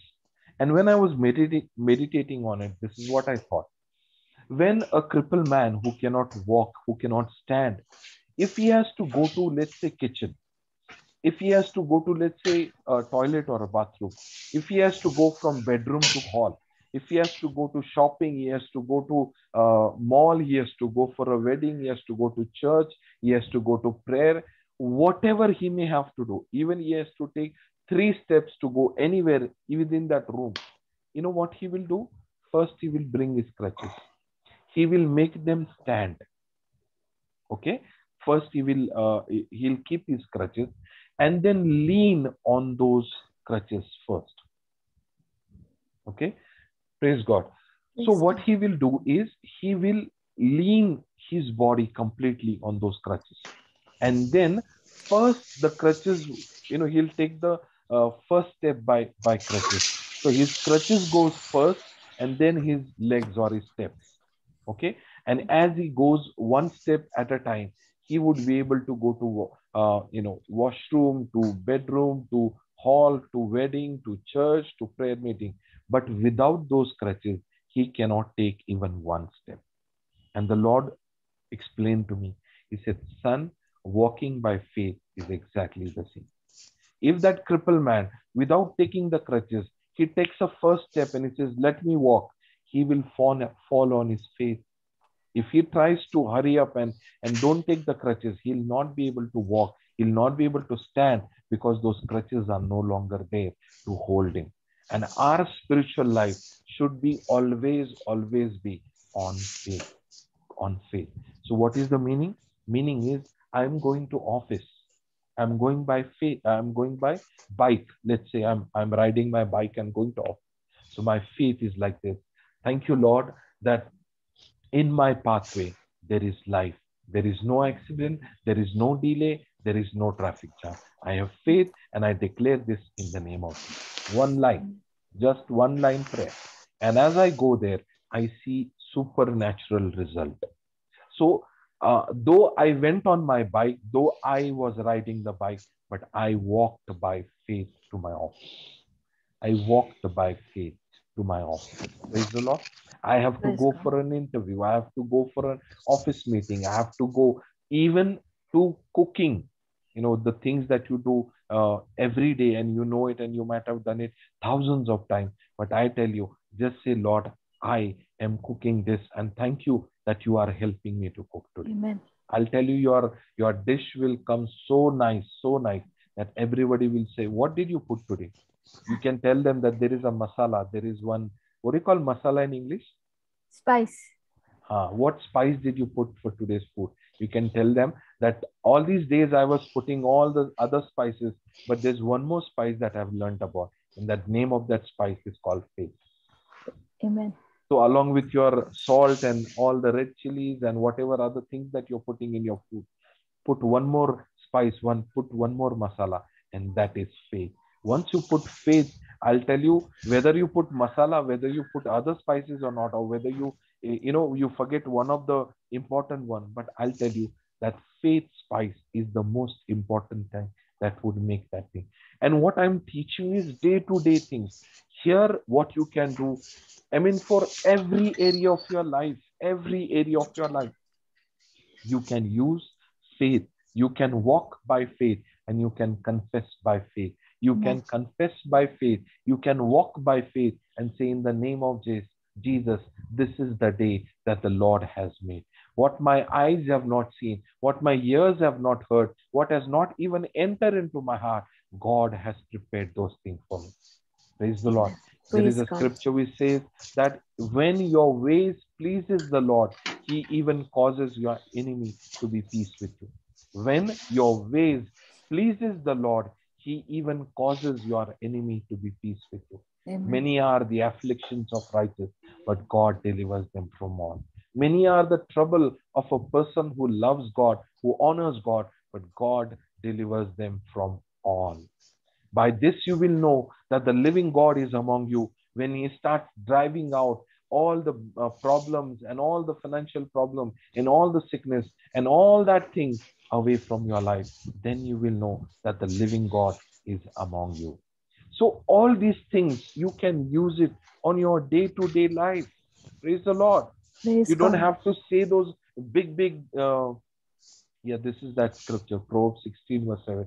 When man's ways pleases the Lord, he even makes his enemy boss to be with peace with him. His enemy neighbor or whoever that person who doesn't favor you, who doesn't like you, who always put you down, who always, speak harshly about you or speak bad about you. When your ways pleases the Lord, he even make that person enemy or even that enemy to be peace with you. So all these scriptures that you have to just declare it by faith in the name of Jesus. I declare that I walk in the favor of God and in the favor of man. You know, I used to travel by buses, BST buses in Mumbai. And those of you who know, you know how those buses are. One, it is always crowded. Crowded. Second, you know, those conductors who are there in the bus who is giving us tickets, he will, for change money, he'll fight with you. You know, suppose the ticket price is around 2 rupees or 5 rupees, and if you give him 100 rupees or 200 or 500, he'll really shout at you and he'll start fighting. If all of you don't bring change, where I'm going to give you, and he'll start fighting at you. And that was every day's problem for all of us. So we had to either keep a change or then, you know, be ready to listen from that conductor. But for me, yes, I was always trying to keep the change while I was traveling. But what I would do, I would say the scripture, Luke chapter 2, verse 52, that I walk in the favor of God and in the favor of man. And as I was saying those scriptures, I would go in faith. And you know what? This has happened with me. Jesus increased in wisdom and stature and in favor with God and in favor with man. Praise God. So not only God's favor is there on my life, but also man's favor is there on my life. I just declare that. And as I travel, you know, once I remember I had 100 rupees note, and the bus fare was, I think, around 4 or 5 rupees. So there is one person who gave him 50 rupees, and his bus fare, I think, was around 6 or 8 rupees. He started shouting at him, and they were both fighting. And he's yelling at him, and you don't, you know, you always bring like this, and where I'm going to get the change and all. And after him, it was my turn now to give him money. Now that other guy gave him 50 rupees, and his ticket price was 6 or 8 rupees. Yet he was fighting with him. Now I had 100 rupees note, and my ticket price, I think, 3 or 4 rupees. Oh. Now I knew that he's going to double shout at me because, you know, he just now had a fight with that other guy. But I'm saying this scripture that I walk in the favor of God and in the favor of man. The moment I gave him the 100 rupees note, you know what he did? He looked at me, he smiled, and he just, you know, he paused for a moment. He says, okay, don't worry, I'll give you in some time. Wow. So this is how I do it. You know, I take the scripture in day-to-day life, even the smallest of the things, everything, you know, I depend on God, and I use the scripture. I use the word of God. And as I do those things, I see amazing work or the result of God's working in that area of my life. And this is what I wanted to encourage all of you. Start speaking into your situation. Start speaking to your food, to your cooking. Start speaking to your people, to your house, to your family. Start speaking to your things. Praise the Lord. Start speaking to your you know, things in life. And that's what we need to do. There was one man of God, I heard his testimony. He would go and speak to his plants. And just on the other side of the road, you know, people were growing the same kind of crop, but their harvest was so less, if not even a 10%. But this person would get 100% harvest compared to the other people. It was in the same location. It's the same, you know, the climate and everything was same. But this man of God was speaking over his crops every day. He would command them. In the name of Jesus, I bless you. In the name of Jesus, I command you to grow. In the name of Jesus, I speak life over you. And as he was speaking over his crops, he would have such a great harvest that all the neighboring people who were farmers in that area, they would be surprised to see his result. And if they ask him, what is your secret? He says, I speak to my plants. I speak to my crops. I speak to my things. And that's what we need to do. We need to speak the word of God. We'll read in Isaiah chapter 50,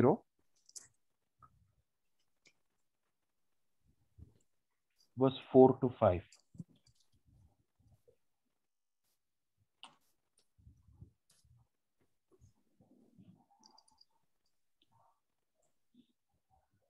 It says, the Lord God hath given me the tongue of a learned, that I should know how to speak a word in due season, in season, to him that is weary.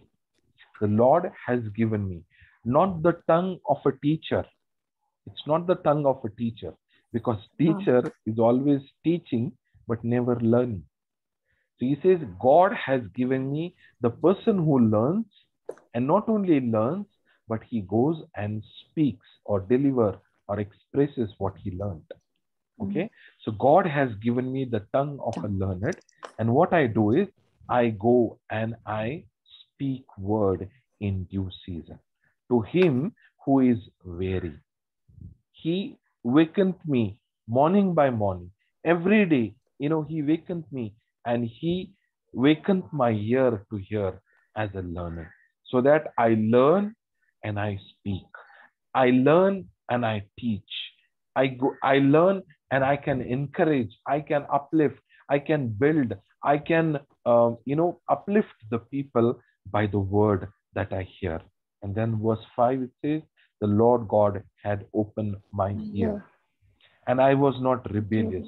Whatever he was teaching me, it may be very small. You might be knowing this. You might be knowing the power of tongue or speaking the word of God. You might be knowing that, but you keep your ears open, and then you are not rebellious. And what happens? And I did not turn my back, or I did not turn away my back. Praise the Lord. Praise God. So this is what God wants us to do. And even more powerful scripture is in Ephesians chapter 4 verse 29.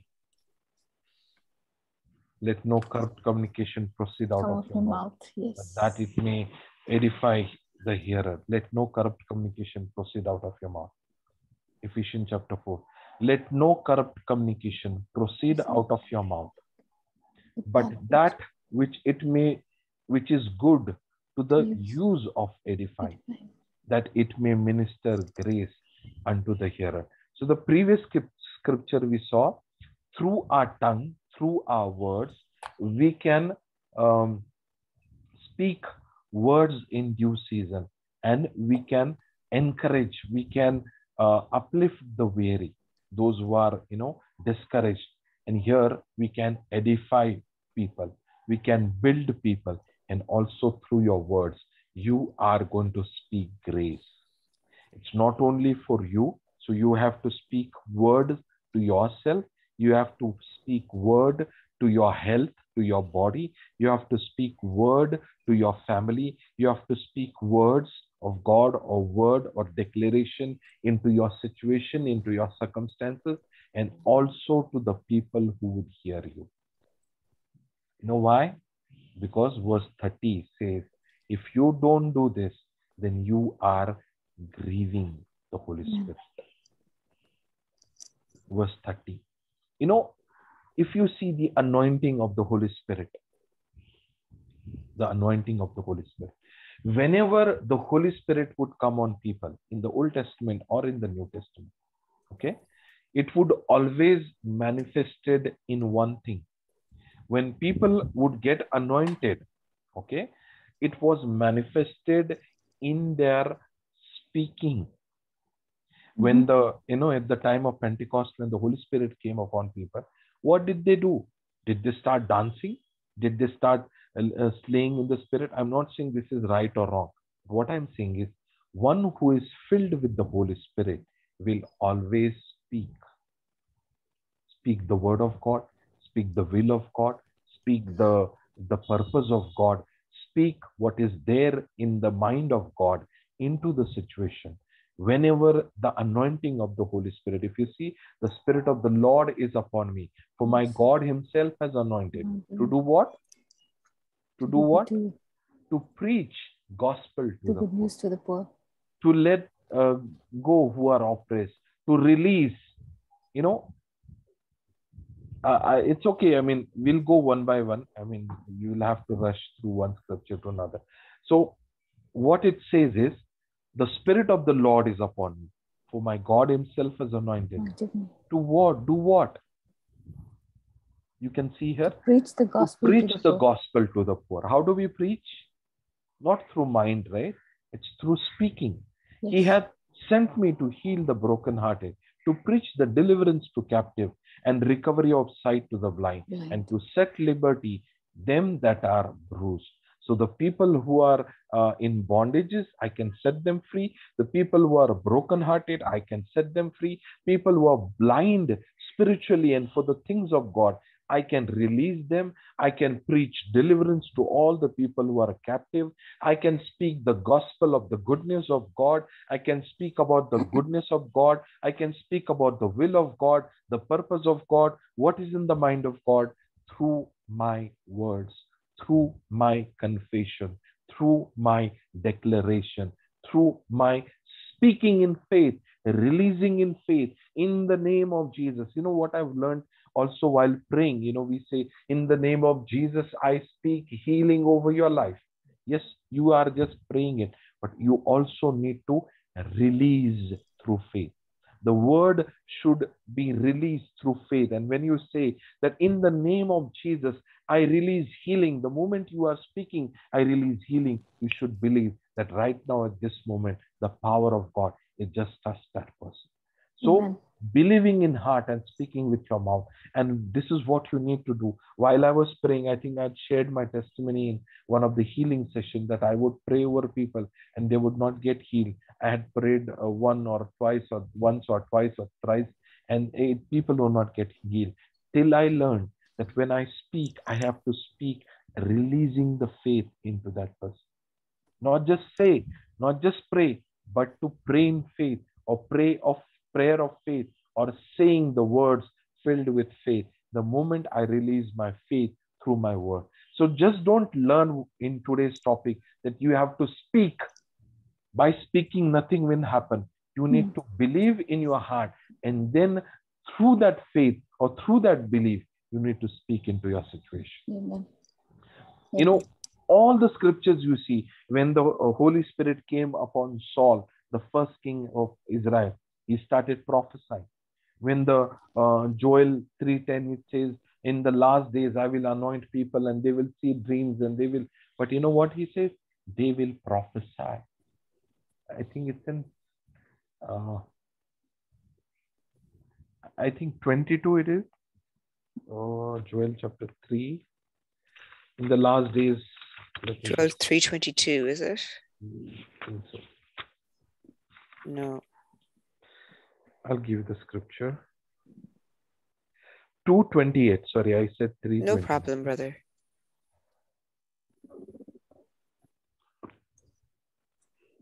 And it shall come to pass afterwards that I will pour out my spirit upon all flesh. And how would you know that the spirit was poured out in their life? Your sons and your daughters will prophesy, will preach, will declare, will confess, will declare the will of God.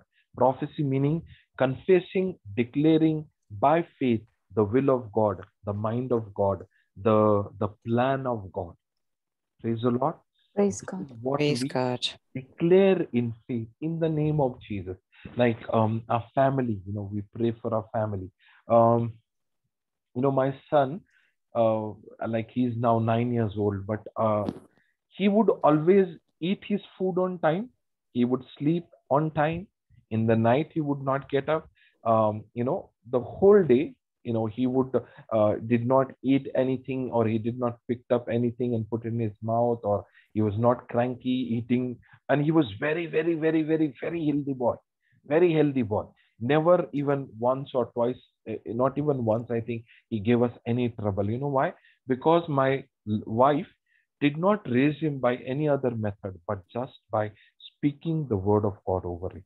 Praise God. Just by speaking the word of God over him. So he was fed the milk and he was fed the food, but more than the milk and the food, he was fed the word of God. He Praise was God. fed the word of God, and he was sustained. His behavior, his like and dislike, and how he was behaving or what he was doing was completely based on the confession of the word of God that was done over his life. Amen. So he was, even now, he's very healthy boy. He's, blessed. He's anointed. He's, has the wisdom of God. The only reason is by speaking the word of God over his life. Even now, my wife, lay hands on him, and every night she prays for him and says the same last 10 to 11 years over his life, the same scriptures on his life. And that scripture is making him the kind of a person that he is. That confession of faith is making him the person that he is today.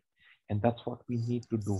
Take the word and speak into your situation. Amen. Praise the Lord. Praise Let's God. look at one.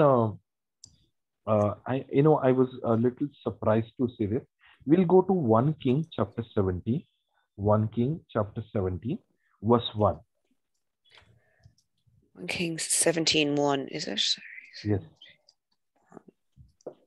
Sorry, 1 King. 1 King, yeah. And it is talking about Elijah, the Tishbite, who was of the inhabitants of Gilead, said unto Ahab, as the Lord God of Israel liveth, before whom I stand, there shall not be dew nor rain these years, according to my word. So what he said, he went in front of the king. He could have killed him, but he knew that it was God who appointed him, and he went in faith. And going in front of the king, he declares that there'll be no rain, there'll be no dew, till I say. And for 3.5 years, there was no rain. But the interpretation of this scripture in New Testament, in James chapter 5, it's a little different. And I was shocked to hear that. Here he's saying, as per my word, there'll be no rain. Which verse, brother? Yeah, James chapter 5. It'll be, I think, in 17 or 18. Praise God. Thank you.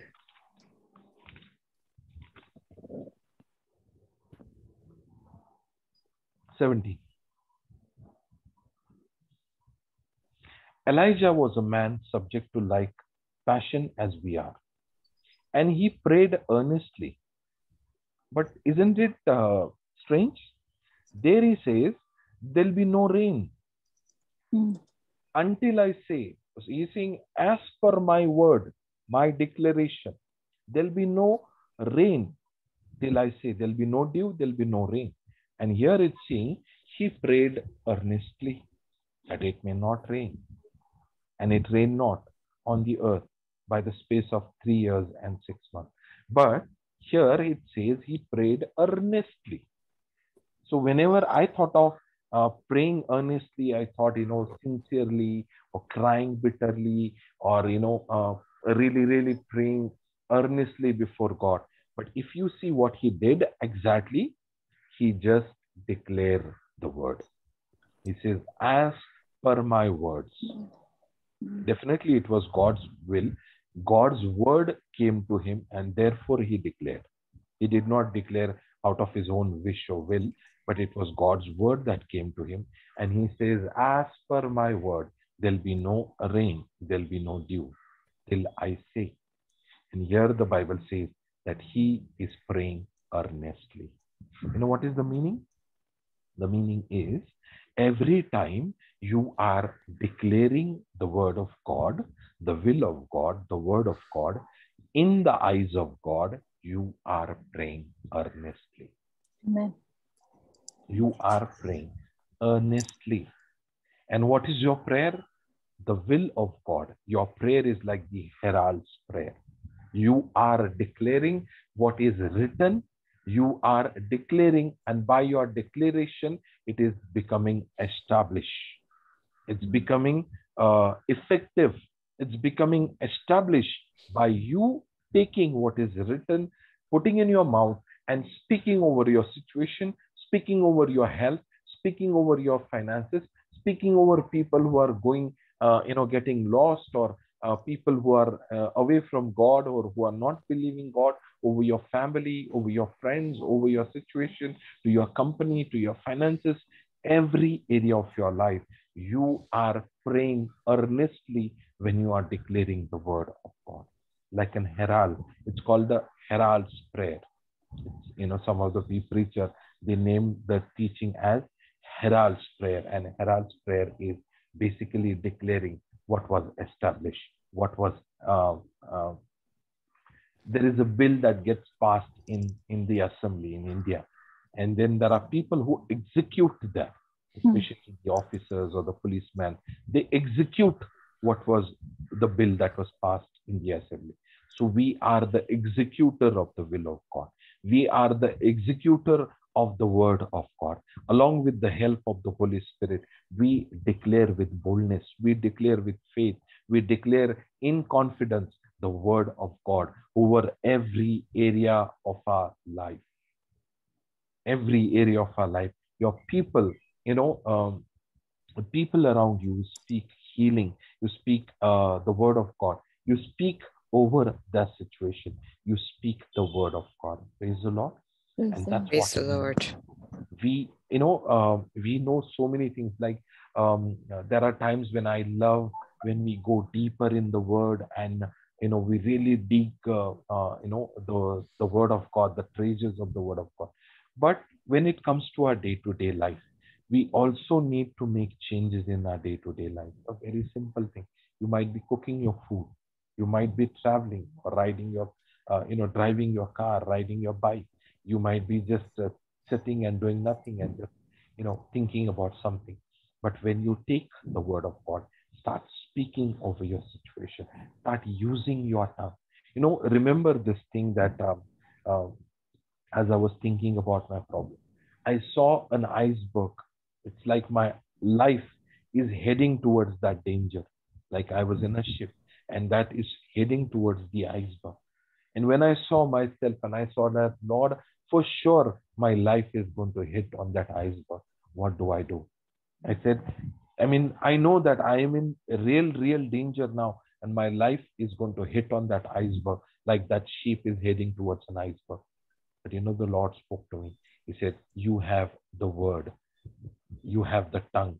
Use your tongue and start using the tongue. And as you start using the tongue, your sheep is going to you're going to take a turn. And the moment you keep on using it, you will see your life will start changing. I was definitely going towards destruction. I was addicted to tobacco. I was addicted to alcohol. I was addicted to so many things in life. But the moment the word of God came in my life, I was completely cleansed. I was delivered. My life took a left or a U-turn, from that situation. I was heading towards an iceberg and I was going to get hit and I was going to be destroyed completely. But by speaking the word, by declaring the word of God, my life started to move. And I was saved by that hit. I was saved by that danger that I could see. How? When I start speaking the word of God in that Praise God. Praise God, Praise brother. God. And this is what I want to, I'll take a couple of scriptures and I think we'll close. I won't take much time. No problem, brother. Can we go to Mark chapter 11? Sure, brother. 19 onwards.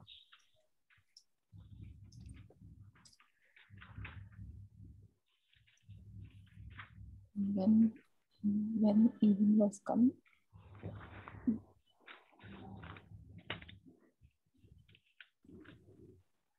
Yeah. Verse 20. And in the morning as they passed by, they saw the fig tree that was dried up from its root.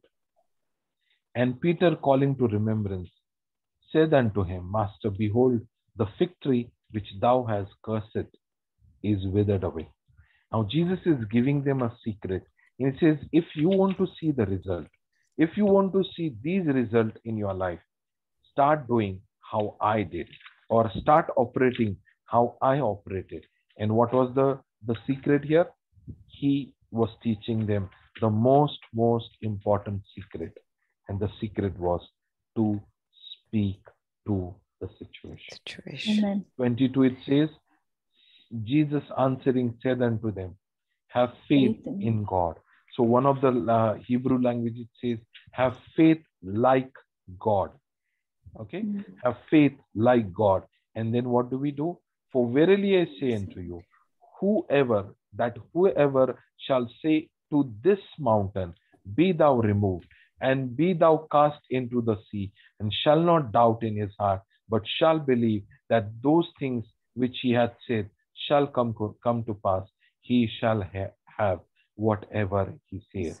So, if you see here, whoever shall say, saith, say, if you see how many times that word is there, Jesus said unto them, and Jesus was still telling them that, like me, what you have to do is you have to speak the word. You have to speak to your situation. Everything, you know, my wife cooks food, and it is so amazing, so amazing. I mean, it's like even you don't even get in a restaurant. I'm not exaggerating. Praise God. Telling you the fact. Praise the Lord. But you know how it is coming so nice? Because that ingredient we always use, and that is speaking in faith over that situation or for our cooking. And that's how, when we believe, we see the result there in that cooking that we do. Praise the Lord. Praise the Lord, brother. Praise the Lord. So, and therefore say unto you. So, but whatever you believe, but shall believe that those things which he said shall come to pass, he shall have whatever he says. So you will see that the horse, okay, the circumstances or your life will be turned by one bit that God has given in your hand. And that bit is your words. The circumstances will not have power over you, but through your words, you can manage, you can control the circumstances of your life. When you establish the word of God by speaking the word of God. And one last scriptures I want to share is Matthew chapter 12, verse 36.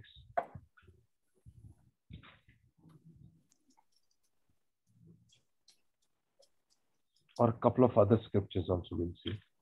Yeah, Matthew chapter 12, verse 36.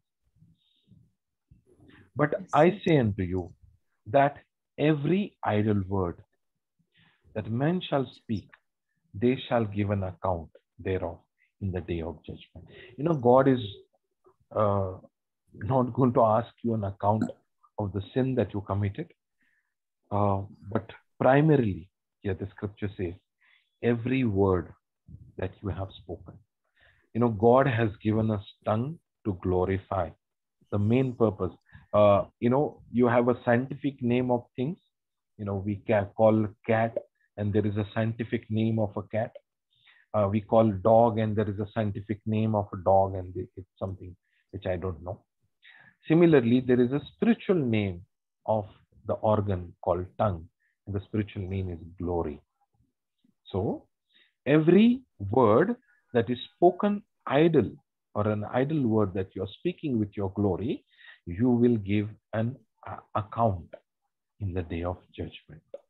So please use the word of God to not to describe your situation, but to change your situation.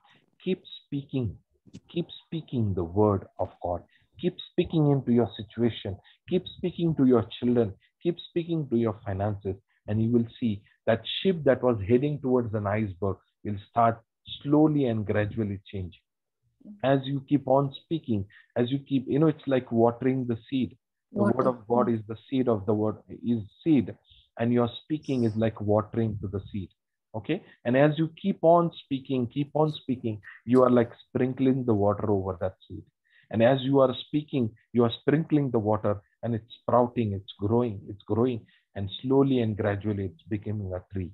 And once it becomes a tree, then it will start producing the fruit or the harvest in your life.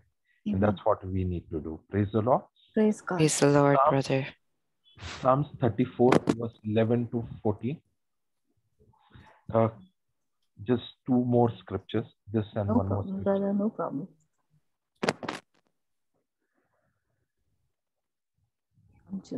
Come, you children, hearken unto me, and I will teach you the fear of the Lord. He says, here is an offering. Here is an offer.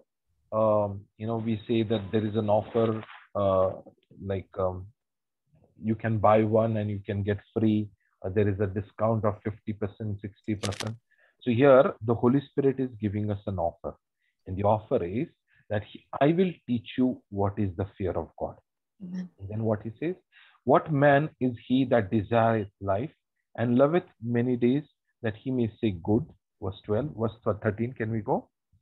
Yes, brother, sorry. Yeah. Keep your tongue from evil and your lips from speaking guile.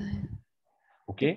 So the anointing will show in your speaking, in your prophesying, in your confessing, in your tongue mainly. Okay?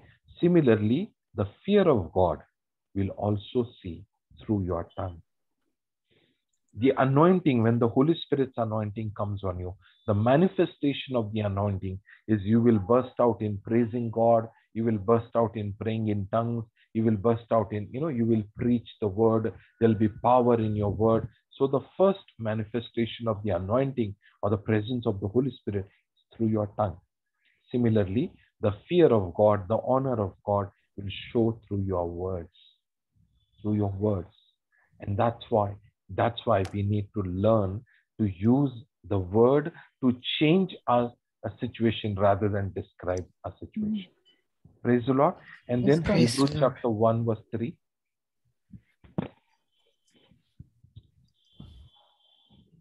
Hebrews 1 verse 3. Now he is talking about Jesus, who being the brightness of his glory and express image of his person, what it says, upholding all things by the word of his power. There's such a huge ocean is upholded, or it is managed, or it is holded by the word of God. Everything that you see alive is sustaining. It's upholded by the word of his power. Everything. So the entire world system, the entire universe, everything that God has created, he runs it by only one thing. And the name of that is the word of God. He sustains it, he maintains it, he repairs it, he creates it, he destroys it, he will rebuild it, he will again create it, he will sustain it, he will maintain it, he will repair it, everything by the word of God. Amen. Now, as in the image of God, how do you think our life should sustain? How do you think our life should go? How do you think our life, should be, what should be a life based upon? It has to be the word of God, spoken through your mouth. Yes. In faith, declaring the word of God. So I know it is like a very, very, very easy and common topic, but I feel that we all of us need it to go through it again. Yes. Okay.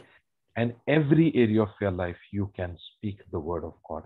Amen. For every area of your life, you can speak the word. Praise God. This is exactly what we needed, brother. It's so practical, and we all need practical. And as he said, we could be saying our scriptures in the morning. You can say a folder or a Rolodex of scriptures in the morning and at night. But if we're not speaking the word of God into our situations, then we're absolutely at nothing. And we know that speaking the word of God is the quickest way to bring disorder to order in our lives. As you said, you see the iceberg in front of you, and the only way that we can veer off path is by just keep speaking the word of God to that situation, to that iceberg ahead of you. Amen. Yes. Praise God. Thank you, Jesus. Praise God. Lovely. Lovely teaching today by Brother Thomas. It's a reminder. We know it. Amen. Yes. Absolutely. This was a really very strong reminder for all of us. Because very often we lose track of it and we are caught by our daily life. And instead of speaking the word, we let ourselves carry on with the other spirit speaking to us. Yeah. Absolutely, Sister Antoinette. Yes. We let the situation... Including me, I'm speaking for me here. Praise No, God. I think all of us are the same. I mean, we, like brother said, it's a good reminder for all of us. Yes. I mean, each of us I want to do something, but then we say, oh no, we can't do this, or this is that, and this is that. But then, like he said, just start with, in the name of Jesus, I will do this, and it will happen. Or in the name of Jesus, I am doing it. I am doing it, sorry. Yes, in it's the name present of Jesus. tense. Sorry, yeah. In the name of Jesus, Yeah. I am, yes. Praise We Jesus. get sidetracked very quickly, get distracted very quickly. Yeah. It's learning to be more sensitive to the word of God that's coming out of our mouths than becoming sensitive to the situation. And it happens to every one of us, and every day it's a constant challenge to become more sensitive to the words coming out of our mouths, speaking the word of God, as opposed to becoming sensitive to the situation around us, or to the circumstances, to the physical symptoms in your body, when they become so much more than the word that when you have it, as in you say the scriptures that you're meditating on regularly, but it's just to keep hammering that situation with the word of God. But very often we are so focused on the situation, and we are carrying on into it, and we lost track, and we lost the word. Instead of confessing the word, we are confessing the situation. Yes. True. Praise God. That's right. God. It says in Colossians chapter 4:6, no? Let your speech always be gracious, seasoned with salt. Amen. Amen, sister. Yeah, it's very important. See, I have experienced what Brother Thomas spoke about today. It was so ironic. I just said it before the session could start, and then the same thing that Brother is speaking, and I speak it every day. Even when I'm doing my cooking, I confess scriptures over my cooking. Any given task, I always speak scriptures over it. That's why I say that the scripture of wisdom and truth in the beginning of the day. So all through the day, the spirit of wisdom and the spirit of truth abides in me. So I'm able to carry out any given task during the day, or any challenge that I face. Amen. So that's why I never ever face a difficulty of fear, anxiety, frustration, aggression, resilience. Never. Never. Praise God. Amen. And I always guard my sister. mouth of a learning. Yes, sometimes it, out of habit we say something, but always, going back to the scripture, being you, because now we are into the word, we are learning the word, and always, keeping a guard of our tongue by Proverbs 18:21, and also Colossians 4:6. Let your speech always be gracious, seasoned with salt, so that what you ought to speak and what you speak, you answer everyone that way. Amen. Praise God. Amen. Praise But God. what was also a timely reminder was, and you might remind me of the scripture, was that we won't have to account, especially during Lent, that we won't have to account for our sins, but we will have to account for every idle word. Like what a grave reminder. I think it was Proverbs, and let me see if I can go back to it. I have to say, yes, I was convicted when I saw this, because so often we think that we're so busy confessing our sins and repenting for our sins, but it's if we can just bridle our tongues. Yeah. Our KMO, keep mouth shut until further instruction.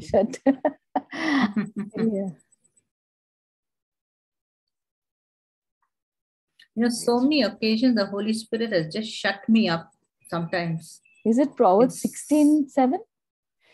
Proverbs 16:7, I think, was where the when your ways please the Lord, you make it in the enemies to be at peace with them. Yeah, that's it. No, it was. Which one is it, sister? What does it say? The scripture around basically Matthew we won't have to account. 12:36. Matthew 12:36. That's it. See.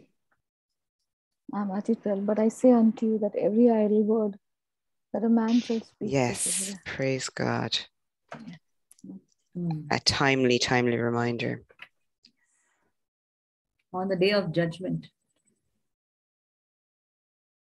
Sister Angelic, this is Trevor. I'm glad you brought up the scripture that you speak about before you cook. I actually texted Brother Thomas to ask him what is the scripture that you use before you cook? Because since most of us are women here, I'd love my food to taste like a restaurant. So.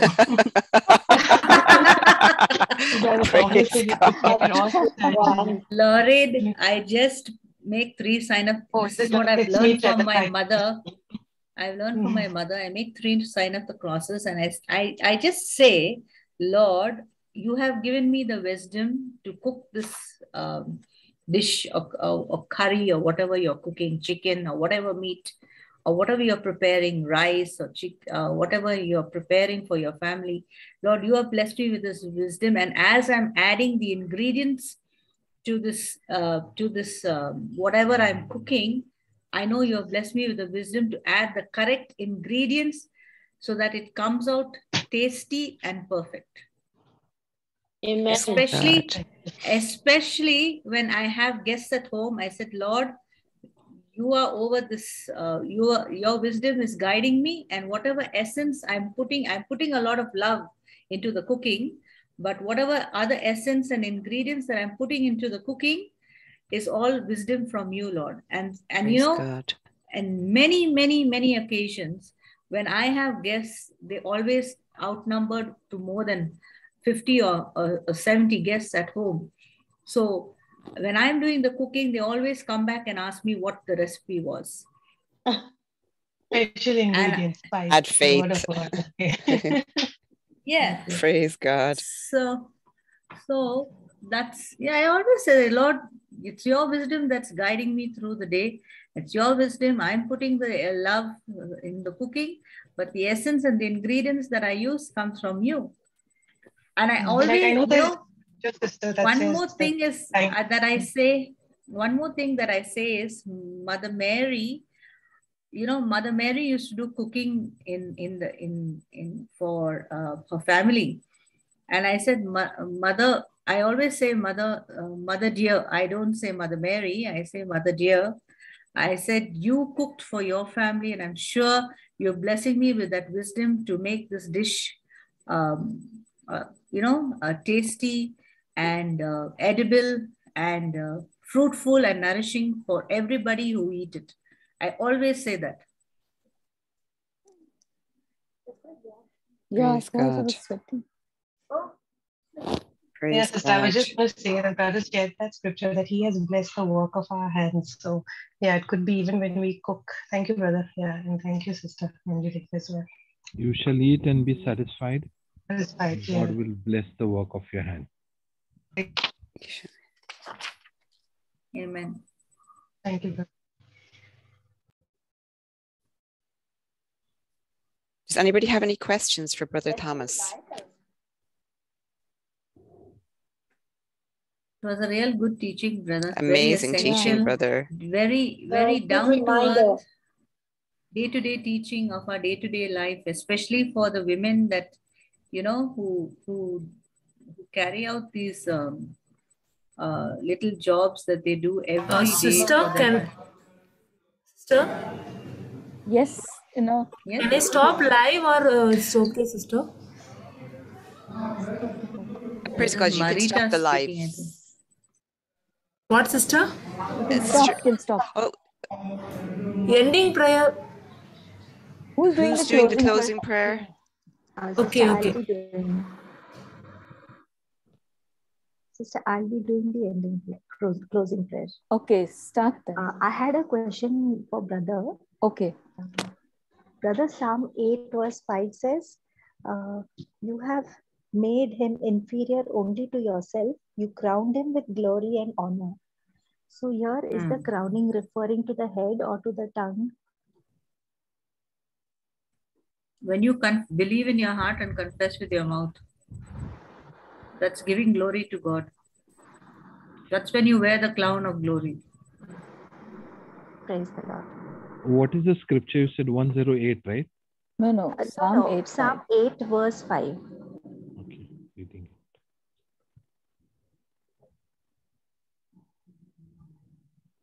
Amen. Thank you, Jesus. Thank you, Jesus. Psalms Sorry. 8 verse 5, you said, right? Psalm 8 verse 5. Yeah. Sorry, I was looking at some other. It's on the screen, brother. Sorry? It's on the It's screen. on the screen. I was trying to read what was there. Basically, the context is about a man. And the word angel here, if you see, was 5. I'll just share my screen quickly. Yeah. Sure, brother. But probably it doesn't allow. You can supersede my. It should let you unshare my. I can stop my sharing and. No, but the sharing does not allow this. Okay. Oh, sorry, you're co-host, so it should allow you. Yep. Should allow, brother. There. Praise God. See, I'm reading that from Psalms 8 verse 5. Okay. Yes. And verse 4 talks about man. Who is man that thou art mindful of him? The Son of Man that thou visited him. Okay. And then here it says, for thou hast made him little lower than the angel. So the English translation here is angels. Okay. But the Hebrew, if you see, H430 is a Hebrew word. And the Hebrew word here is Elohim. Elohim. So Elohim means angels, brother? No, God. No, God. God. Okay. So it could mean angel, but it could also mean that you have made him lower than God or gods. G-O-D, small letter G-O-D, God. Yes. So not sure, there could be two interpretation of it. Who is he talking about, or because it says that are not the spirit ministering angel or ministering spirit to all of us. God has sent angel. Yes, God has sent angel as a ministering spirit to us. So if we are lower than angel, then how would they serve us? Yeah. So God has made us lower than the Elohim here, if you see the word. Brother, the context was glory you referred to as tongue. So here the glory, crowned with glory, it refers to the head, no, brother? Not always it's interpreted like that. So when the Bible says strength, okay, see here, verse 2, this is the best example. It says, out of the mouths of babes and suckling, thou hast ordained strength. Okay. Now, whenever Bible says strength, it does not always mean praise. But if you see Matthew 21:16, Jesus is explaining, yeah, you have never, out of the mouths of babes and suckling, you have perfected praise. So 8 verse 2 says strength, and Jesus is interpreting strength as praise. So, praise God. Praise God. Yeah, that's so interesting. there is power in praise. Yeah, strength is equal to praise. Praise is equal to strength. So every time Bible says strength, it does not always mean praise, but strength could also mean praise. So when I say glory, it does not mean every time it is glory, meaning tongue. But it says, no, I will praise you with my glory. Or in some places, I can show you that. It says, awake my glory. The scripture says, awake my glory. See, awake up my glory. Awake. Okay. 57:8. Awake up my glory. So my glory is my tongue.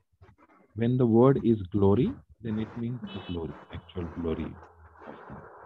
And this context you can read, it says, I will praise thee. So the context is about praising God. And therefore the meaning of this glory is tongue. Okay. Yes. Okay? Yes, sir. Thank you so much. Can I say my closing prayer now? Yes, please. Yeah. In the name of the Father, and of the Son, and of the Holy Spirit. Amen. Thank you, Abba Father. Thank you, Lord Jesus. Thank you, Holy Spirit, Lord, for this divine appointment, for this divine teaching, for refreshing us with the power of tongue. Thank you, Lord. Thank you, Holy Spirit, Lord, for taking complete control of our tongues and giving us the wisdom to use our tongue to worship, to praise, and to give grace to the hearers. And we also ask for pardon and mercy, Lord, for the times we have not used our tongues in a way that is pleasing to you. We ask for pardon and mercy, Lord, for the times we have confessed the situation and not lived by faith. Thank you, Abba Father, for filling us with your faith. Thank you, Lord Jesus, for the finished work on the cross. Thank you, Holy Spirit, Lord, for taking complete control of our tongue and teaching us to pray when we don't know how to pray. All glory be to the Father, and to the Son, and to the Holy Spirit, as it was in the beginning, is now, and ever shall be, world without end. Amen. Amen. Amen. Thank you, Jesus. Amen. Amen. Thank you, Lord. Thank you, brother. Thank you. Thank you, Brother.